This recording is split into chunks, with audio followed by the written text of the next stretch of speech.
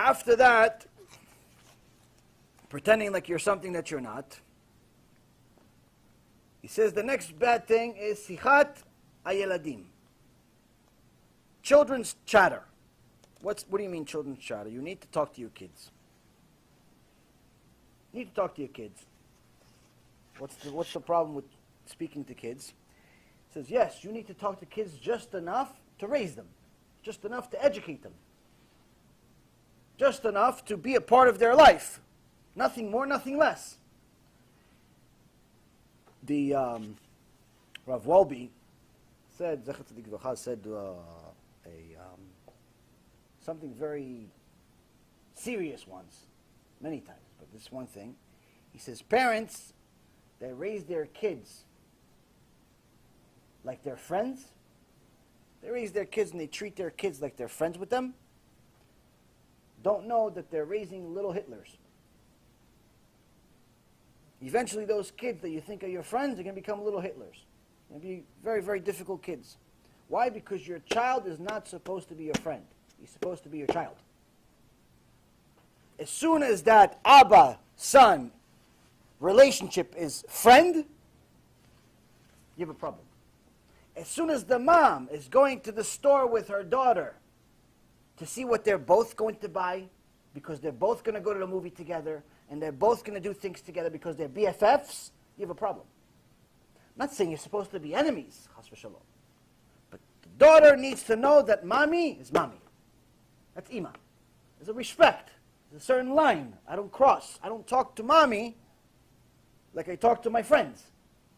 I don't talk to Abba like I talk to my friends. There's a line. But if you treat your children like they're your friends, Shem Lechem, you have a serious, serious problem. But you don't know it's a problem yet. So what happens here is that when someone has this free world type of mentality where they're just careless and nonchalant behavior, they wake up when they want, they drink wine in the afternoon, they want to just live life as they call it. He says those are exactly the perfect candidate that's going to spend extra time talking to kids, but not extra time educating them, extra time becoming friends with them. And when you spend extra time becoming friends with them, this leads to a joking type of personality. Meaning that you're not going to know when to stop being a kid. You're going to start becoming a kid yourself. Start joking around at inappropriate times, and this could lead to a lot of problems. So the Gemara talks about it in a few different ways, about leitzanim, about people that make jokes. Now, it does say that anyone that's going to teach Torah, it's a good idea. It's not a must or anything. It's not halacha, but it's a good idea to sometimes start a serious shiur Torah with a joke. Makes the crowd more comfortable, opens them up. I'm not very good at this. I'm not very good at jokes. Usually I'm good at jokes and making fun of myself. But, 6 weeks ago was the last joke? See, he's even counting how many jokes I have. I'm that good at jokes. I have to take extra notes for jokes. But as far as, I know that there's a couple of people that I know that love to joke around. There's one guy that I know, and he invited me to do a couple of shiurim. And after a couple of shiurim, I decided that I'm never doing another shiur with this person again. And the reason why is because, and I also stopped inviting him to my shiurim. And the reason why is because he doesn't stop joking around. Now, as you obviously see, I'm a kind of a serious guy. I don't really like joking around too much, especially when Gan Eden or GEHINNOM is on the line. So when someone is making a joke every 5 seconds, it's very annoying to me. Now, I didn't know at the time that this happened. This is already a few years ago, that the Gemara talks about this. So, Rabbi Elazar says, Kol ha-mitlotzetz Yisurin ba'in alav. He says, whoever scoffs, whoever jokes around at inappropriate times, not someone that's just says a joke at an appropriate time, just to lighten up the mood. Someone that jokes around, let's say in the middle of shiur Torah, you're talking to them about serious things, and he just makes fun of the speaker. Says, you look like this, or you do this, or just makes some type of jokes, wants the attention of the room. Says, whoever scoffs brings on himself isurim. Isurim is afflictions. Shene'emar ve'atai titlotzitzu pen yechezku me'osrechem. From the verse, we learn this from a verse in Isaiah 28:22. So now do not scoff, lest your afflictions grow severe. This is one small thing. Another one, Rav Ketina says, Kol ha'mitlotet mezonotav mitma'atin. Says, whoever is a scuffer, whoever is a guy that jokes around a little too much, his income diminishes. He loses money. Last month he was making $100,000 a month. All of a sudden it dropped to $85,000. It's not because of bad luck. It's because of that stupid joke you made in the middle of the Shiur Torah. Shene'emar mashach yado et lotzitzim. The verse says in the prophet Hosea chapter 7 verse 5, God withdraws his hand from the scoffers. Those people that like to make jokes, he takes away their parnasah. Tries to give them a wake-up call. Resh Lakish says, Kol ha'mitlotzetz nofel beGehinnom. Says the guy that makes these jokes goes to Gehinnom. So the question is, why all these harsh things? It's all serious. We learned already here. Rabbi Dosa is already serious. These people are even more serious. Okay, I just made a joke. Why am I going to Gehinnom? Getting isurim, getting sick, losing money. Goes even worse. Rabbi Tanchum says, Bar Chanchinai, says, Kol ha'mitlotzetz gorem kilaya la'olam. Whoever scoffs causes to ruin the world. It gets worse and worse in his Gemara. Rabbi Elazar ben Arkinos says, Rabbi Elazar ben Arkinos says, it's very difficult for someone that's a joker. Why? Shetchila yisurim v'sofo kelaya. Says the beginning of his punishment is afflictions, getting difficulties in his life, but the culmination is ruin, meaning eternal Gehinnom. This is a harsh punishment for what? A joke? Come on, no? You guys are a little ultra-orthodox here. What's going on? So what's going on? It says, you have to know when to joke.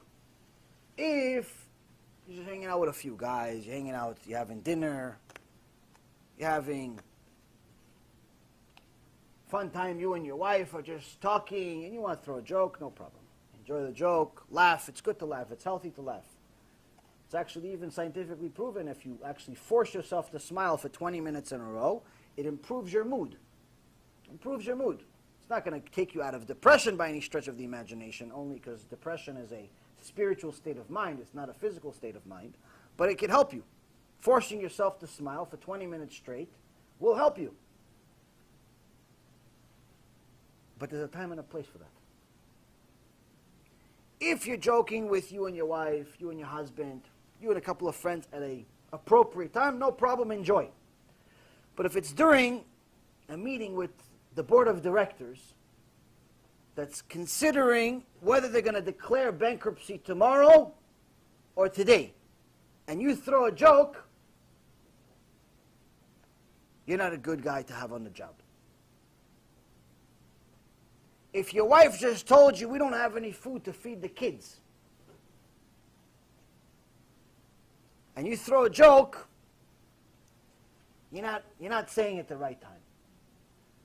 If someone, Bar Minan, just said, I'm sick, I have, Chas v'shalom, they have cancer, and you threw a joke, it's not the right time to throw the joke. If someone's trying to tell you the entrance, the directions to the entrance to Gan Eden, and the directions to the entrance to Gehinnom, he's trying to teach you which way to go, which way not to go. You follow Torah and mitzvot, Gan Eden. You don't follow, Shem Erachem. There's only two options. There's no middle. And in the middle of him telling you, you do this, you go to Gan Eden. You do that, no good. You throw a joke, it's not the right time. Why is it not the right time? Because if we have a serious Shiur Torah, people are into it. People get tense. People are thinking, if someone's a good speaker, a good rabbi, people are already thinking to themselves while he's speaking, what can I do to fix me? Oh, that I could do. No, that I can't. That's too much for me. That I could do. Yeah, I'm going to do that. That means fine. I'm going to do that one. Tomorrow, he's already thinking to himself, tomorrow I'm going to start doing Netilat Yadayim. Tomorrow I'm going to do tefillin. Tomorrow I'm going to wake up early. He's already planning in his head tomorrow. He's already getting ready to fix, because he's connecting to what the speaker said from what he read in the Torah. I'm going to do this tomorrow. I'm getting into it. He's getting hot. He's excited. You throw a joke, it's like you threw cold water on fire. All of a sudden, he forgot about all the promises he made. All of a sudden, he's too busy laughing at the joke. All of a sudden, his tshuva goes into the garbage. And tomorrow, he goes back to waking up at 12 o'clock in the afternoon. You just caused the person to not do tshuva. And by getting in the way of somebody doing tshuva, you ruin the world. Because the world was created for him. For him to do tshuva. The whole world. The heaven, the stars, the land, the moon, everything was created for him. Now he's not perfect yet. He has to perfect himself. He has to do tshuva. So the whole world was created and will culminate when he does tshuva. You just ruined it with your stupid joke. You just ruined the world. And you expect not to get punished. So it's there's a right time, there's a wrong time. I've heard enough. New arrival screams echoing through the hallway to know that this ain't good. Once they pass them through the infierno, they don't come back. It's enough to make you go crazy. Do not think we fear you, Spirit.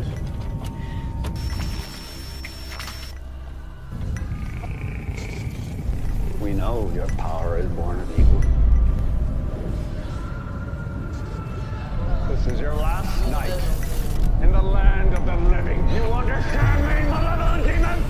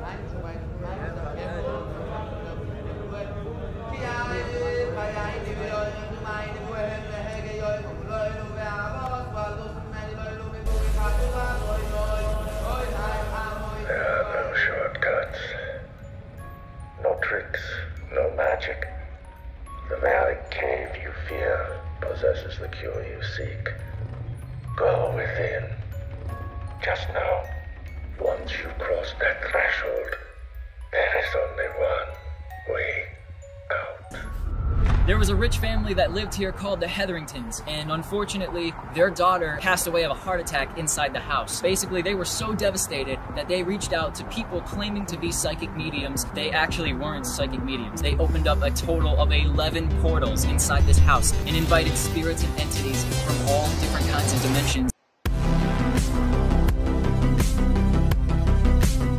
Well, I think there are certain pieces of evidence that there is an afterlife. Resurrection of the dead is affirmed pretty clearly in the Talmud and the Midrash. To be honest with you, to give this lecture is a nightmare. If it was up to me, I wouldn't do it. There's going to be some graphic details. This place is a maze.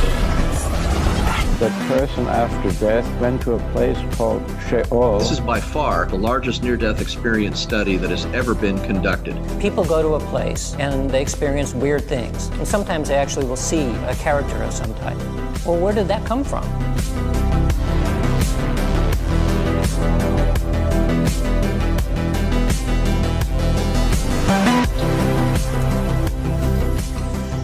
I don't know why that one chain is swinging back there.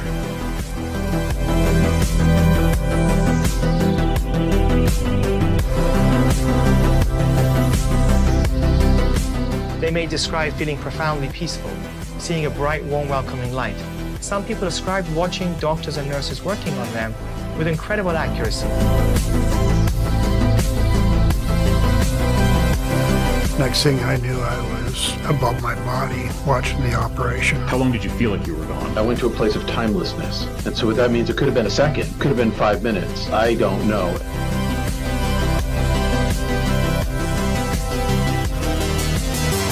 Can you imagine waking up from your sleep and not being able to move? As I'm lying there, I realized that there's an evil presence next to me. Do you believe that angels, demons exist? Holy shit, dude, get out of here! Oh my god, dude! Strange things keep happening. Bizarre nightmares, as if I'm on fire. Whoa, what the hell is this? Man, I've got bad chest pain. Satan's Hollow is what it's called, the portal to hell. Some people calling it an eye of fire, while others said it looked like the portal to hell opening up. And the next thing I know, I was outside of my body, looking at my body.